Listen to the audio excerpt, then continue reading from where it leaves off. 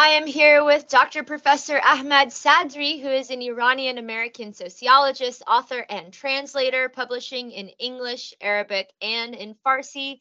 He is the James P. Gorder Professor of Islamic World Studies, as well as a professor of sociology and anthropology at Lake Forest College in Illinois, United States. Welcome. I'm very happy to be here with you and with your audience.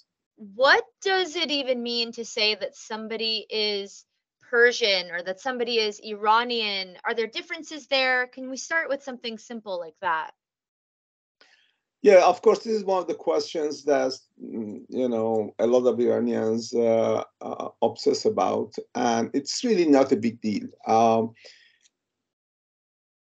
About 1000 BC or thereabouts, four groups of Aryans, four tribes of Aryans moved from where the Aryans were, the Aryan tribes lived. They moved in one wave to Iran, another wave to India, and the third wave went through the Europe, and it became the Indo-European basically migration that populated everything from Eastern Europe and Greece all the way to Scandinavia. And we know this through linguistic evidence of the similarities of Indo-European languages. Not that we have any history of it, so it's kind of linguistic history. The ones who came to Iran, there are four tribes.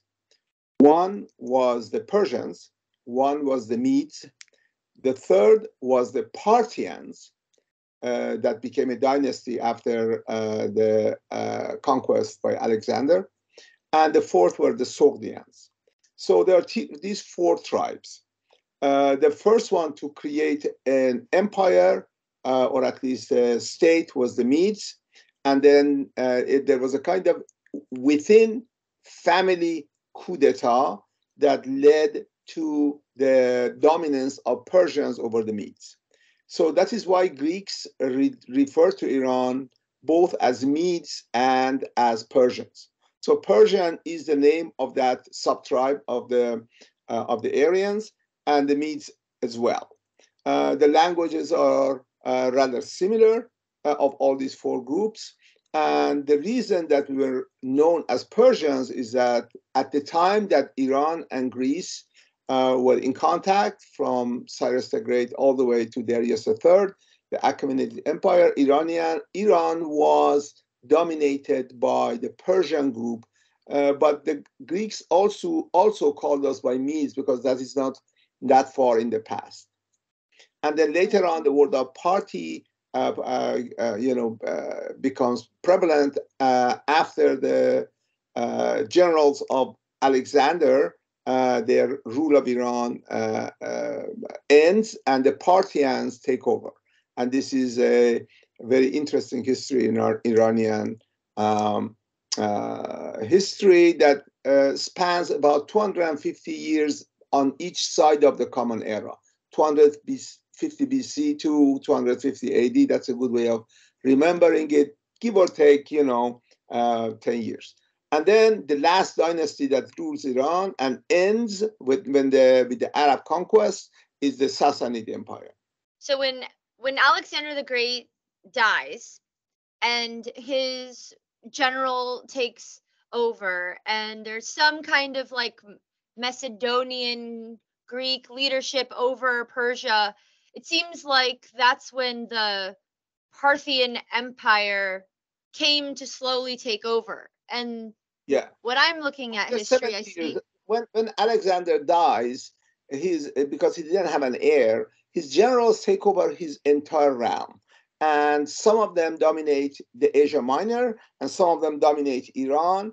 And so the ones who dominate Iran, they are the ones who end up intermarrying with Iranians. And basically, we have a Hellenic dominance in Iran for 70 years. But then the Parthians rise and they wipe out the Alexandrian Empire, and there is still some Hellenic influence, but the Parthians are an Iranian Aryan group, and they had their own empire, and in this about 500 years that they rule, they don't, unlike the Achaemenids, they don't build palaces and they are not into writing, and there is scant evidence of what they have done.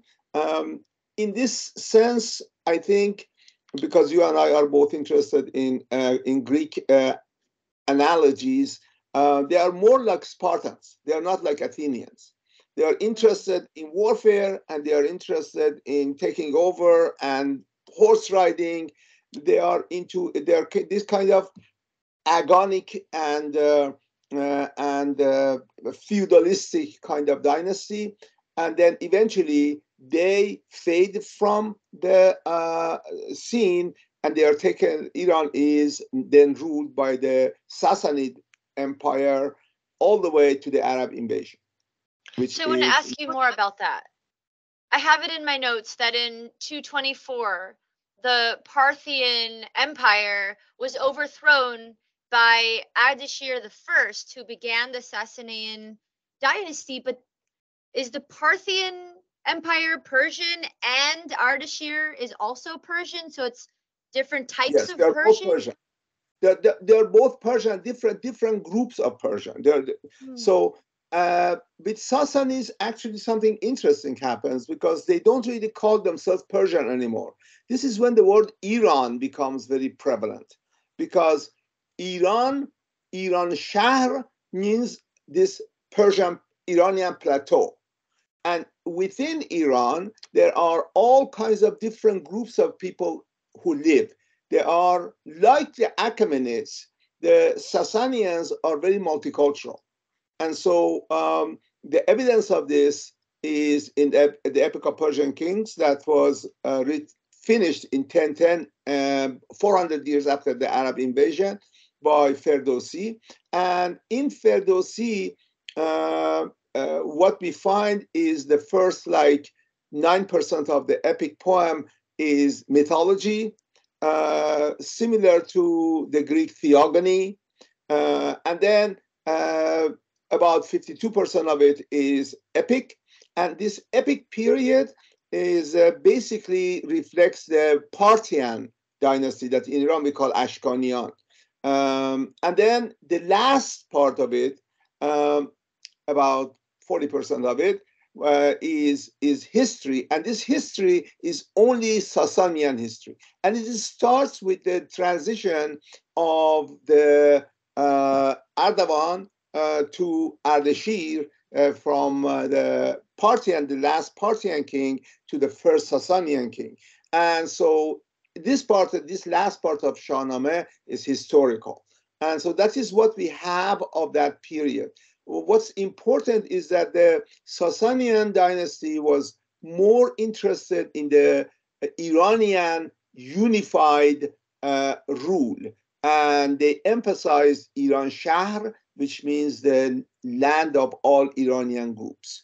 And so the Persian was a name that the Greeks gave to Achaemenids. Achaemenids didn't call themselves Persians. The Islamic Republic of Iran came from Iran. Iran came from Persia. Persia came from the Persian Empire out of Mesopotamia.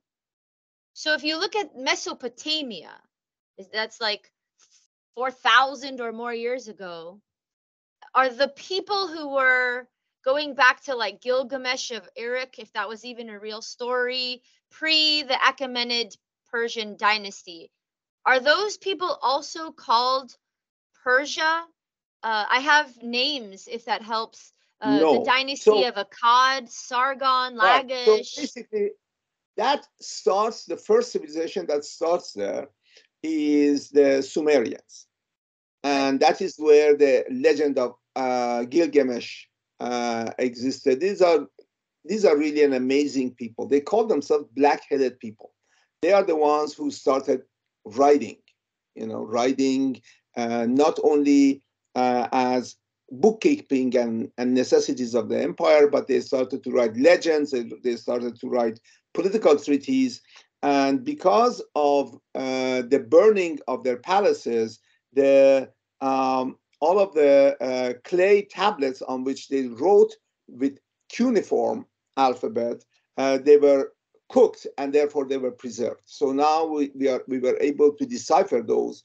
And the reason we were able to decipher the ancient cuneiform is because under the Achaemenids, when they wrote on the side of the mountain, for instance, in Bistun, near Kermanshah, they wrote in three languages. They wrote in Aramaic, they wrote in ancient Persian, and they wrote in cuneiform. And because the Orientalists who were reading these, because ancient Persian is close enough to modern Persian to make sense, and because they knew Aramaic, then with those two, they put it together and they solved the puzzle of the cuneiform alphabet, which is very interesting because the Achaemenids were very multicultural, as I said earlier. They were, Achaemenid Empire, it was like America. It was the first America. They attracted talent from everywhere. If you look at Taht Jamshid or the Persepolis, you see the Greek art, you see the Mesopotamian art. So the Mesopotamia, the first dynasty there, the Sumerians, we don't know where they came from. We don't know if they were Aryans or they were, but their language was probably not a Semitic language. With Akkadian and then Babylonian and then Assyrian empires, they had a Semitic language. So they are not, they don't speak an Indo-European language, but they are Semitic civilizations. And they were very, very powerful at the time that Medes came along, and they were big competitors, and Medes were able to hold their own for a while until 500 BC, Cyrus the Great takes over. And by all accounts, Cyrus the Great is the quintessential leader. He gets great publicity in two sources. The Greeks love him, and the writers of the Old Testament like him. So he gets great publicity in the Bible. He is the only non-Hebrew king to be called king, which is Messiah. Messiah means king. And so he is basically a servant of God in Deutero-Isaiah, but he's also very much admired by people like Xenophon, who was a soldier of fortune and worked for the Iranians, and even Herodotus and all of the Greek writers. They just absolutely adore Cyrus the Great as the greatest possible leader of humans. The Xenophon says, if I'm not mistaken, he says, up until Cyrus, we thought man is a good master of animals, but not good master of man. Men cannot rule men, and obviously because the Greeks could never get along, constantly fought each other, and famously after the Iranian invasion, they fought each other in the Peloponnesian Wars for 27 years. So he says, we didn't know that man could rule man until we saw Cyrus, because with Cyrus, we realized there is a talent, it is possible for a man to rule man. So Cyrus is very much admired by everybody who wrote about him. It seems like Cyrus the Great is one of the first people who declared ethnic equality, religious equality. When he took over Babylon, he freed the Jews, he helped them go back to Jerusalem. And he's Persian and he's Zoroastrian. And then later, I guess he's 500 BC or so. Later in like 400, there was another Persian king, Yazdigerd. Am I saying that right? Yazdigerd is the last king of the Sasanian Empire, which is defeated by the Arabs in about 630 or thereabouts. So he declared ethnic equality for the Christians, and he's Persian, and he was Zoroastrian. If I'm not mistaken, it looks like we have so many Persian kings that were very respectful, tolerant of foreigners, Jews and Christians and Greeks. We should respect the historical context of these statements. So when we say Cyrus the Great was multicultural, was tolerant, we should not use today's concepts of tolerance and multiculturalism for a man who lived 2,000 years ago. So obviously, when Cyrus writes his famous declaration in Babylonia, and this is one of the reasons that both Jews and Greeks really respect him, he's an innovator. And the way he rules over these populations is not by forcing them, but by absorbing them. And if you look at those Mesopotamian emperors, the Assyrian emperors or Babylonian emperors, when they attacked another land, they would actually brag about their cruelty and they disrespecting the gods and the temples, they desecrating their holy sites. So they say, I am such and such a king, I'm Ashurbanipal, I went to this other group of people, I killed their men, enslaved their women, desecrated their temples, and destroyed their gods, and that is who I am. But when Cyrus goes to Babylonia, actually he doesn't say, I'm a Zoroastrian, I'm here with a superior religion. He says, your gods called me to come. I am, because your kings were cruel and they were terrible, selfish people. Your gods called me to come and restore your religion. And he elevates their own priests. And this turns out to be actually a very good way of keeping the empire, creating an empire and keeping it by allowing those people to rule themselves, elevating rather than disrespecting their religion. He promoted their religion and allowed them to be who they are. Whether or not this is what he intended by this, whether he really believed in multiculturalism or not, we don't know his mind, but we definitely know that this is an improvement over killing, massacring, and disrespecting and desecrating the temples. And so it is definitely an improvement. What is for sure is that it is very politically astute, because this way you can easily not only conquer foreign people, but keep them as your vassals, as your allies. And of course, when the time called for it, he was capable of cruelty. He was capable of conquering. But once he conquered the people, he sought to make allies of them. And this definitely is and this is what he does to the Jews. And not only him, the kings who follow him, Artaxerxes II, for instance, he allows, when he conquers Babylon, he gives the Jews a choice. They can stay in Babylon, they can go back to Israel, and they can come to Iran. And they basically divide into three groups as they wish. The ones who want to go back to Israel, they go there. The ones who remain in Babylon, and the ones who come to Iran. And they are not the first group of Jews in Iran. They were Jews actually settled by the Babylonians in Iran before the Achaemenids. But so they are basically really one of the ancient Iranian groups are the Jews who are brought to Iran, but a group of them come with Cyrus. And the ones who go to Israel, they find that everything is destroyed and there is nothing there. And that is why the Iranian king sends Ezra, who has a book in the Bible, also called the Second Moses. Ezra goes to Israel with funds from Iranian king to rebuild the walls of Jerusalem and revive the Jewish religion in that part of the world.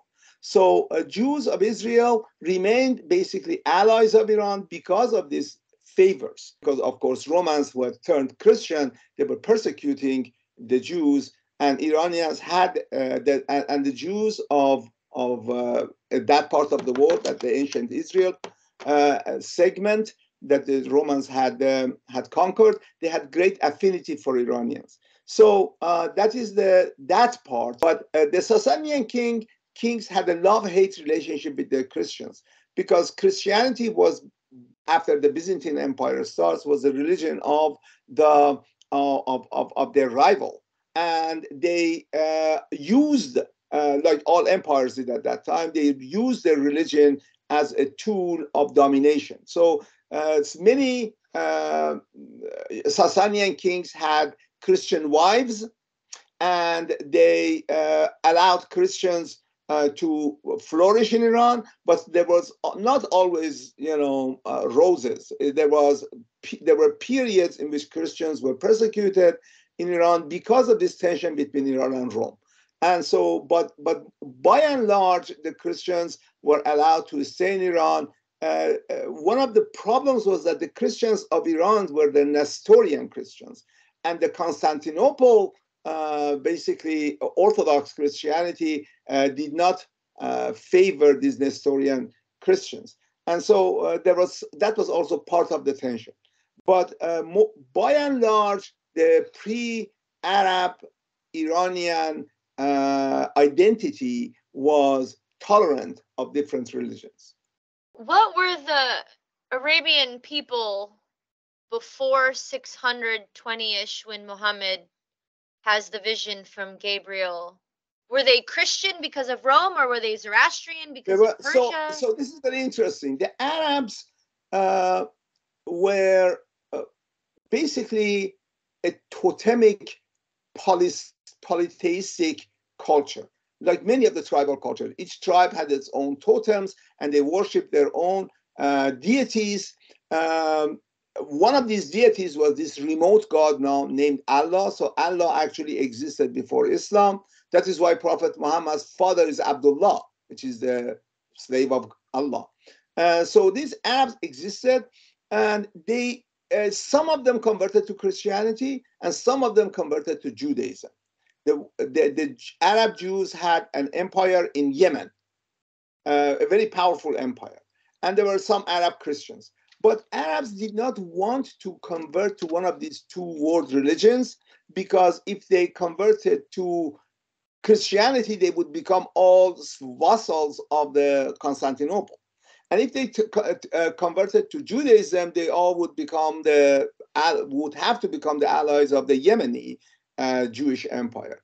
So that is why when Muhammad receives his revelation of a new religion, this was a welcome option for Arabs, because now they could have a respectable book religion. That was all the rage, these religions of henotheistic religions of Arabia was the old hat. They wanted to have an advanced religion, but they didn't like to convert to Judaism and Christianity. Islam was a good choice for them because it was an Arabic religion, and it was a religion of the book. It was an advanced religion. It was a monotheistic religion, and it gave them an identity, and it did not force them to become vassals of other powers. And once they were unified, and they were forbidden to fight each other, because fighting was their way of life. That is how they lived. I mean, that was really, the analogy to Greeks is very good. The Greeks were also agonic. They were into warfare, and they could never unite because they were constantly fighting with each other.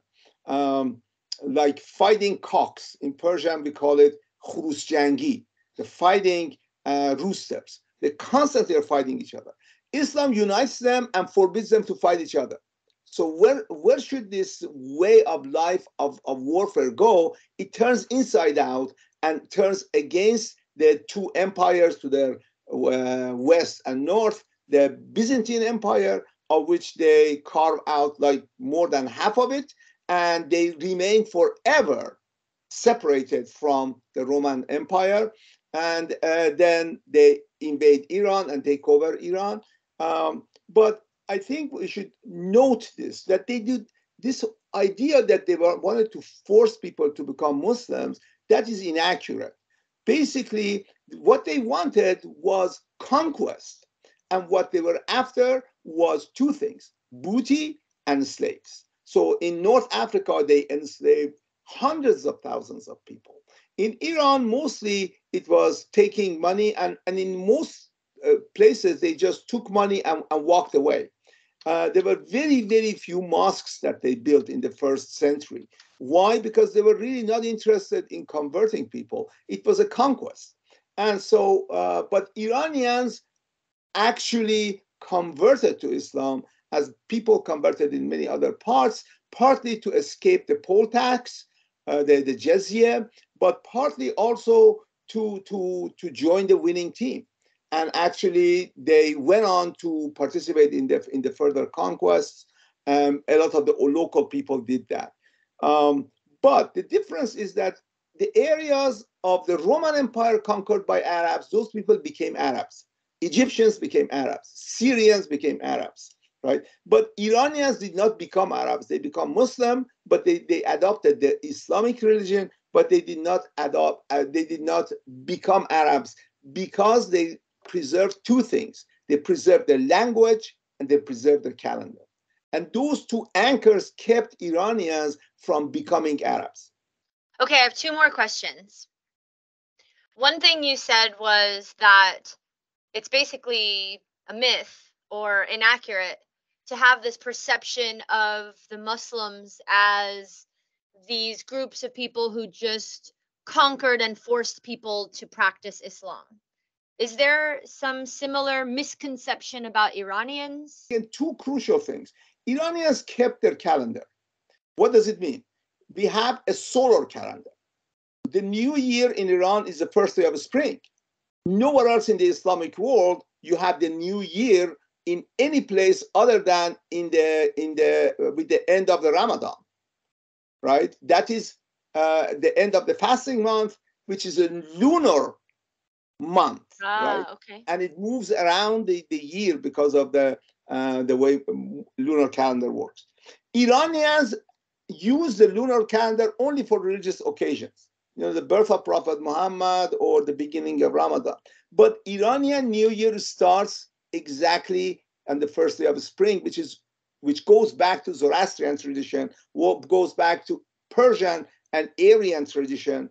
And so Iranians, actually in a few days, on I think Thursday, we are going to have the celebration of the longest night of the winter solstice. Shab Yalda.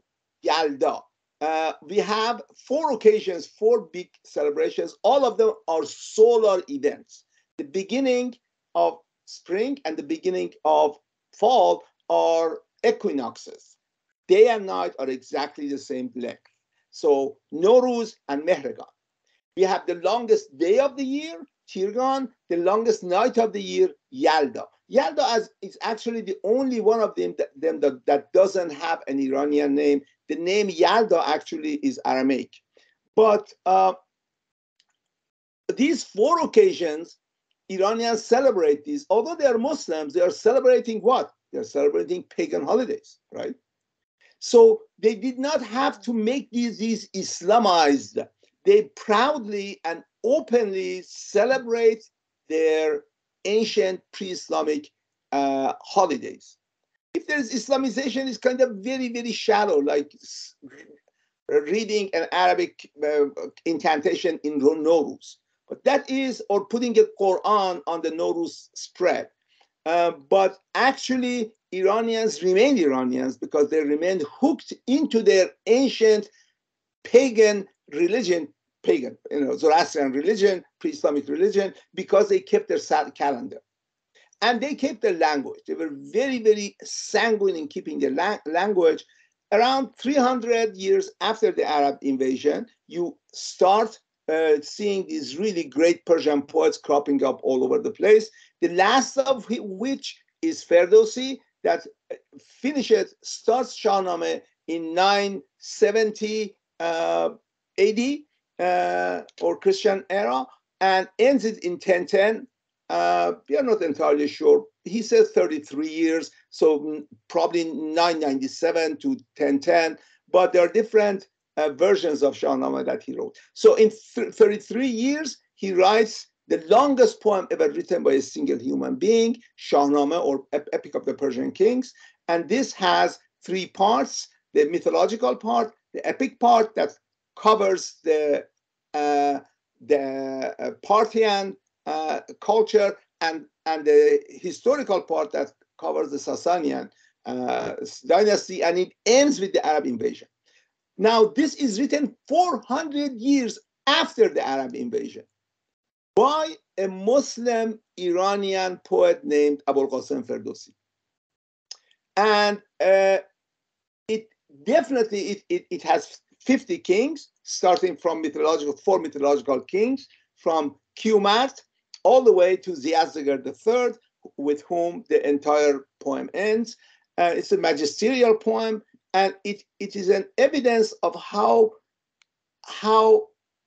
sanguine and how proud Iranians were of their own language.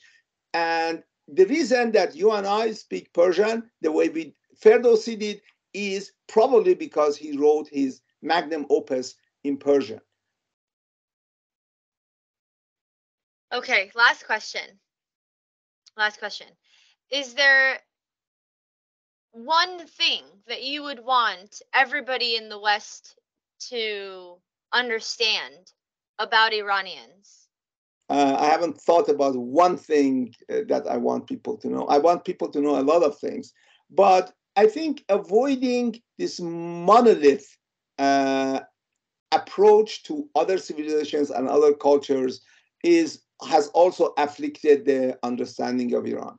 Nothing is a monolith. Muslims are not a monolith. Iranians are not a monolith.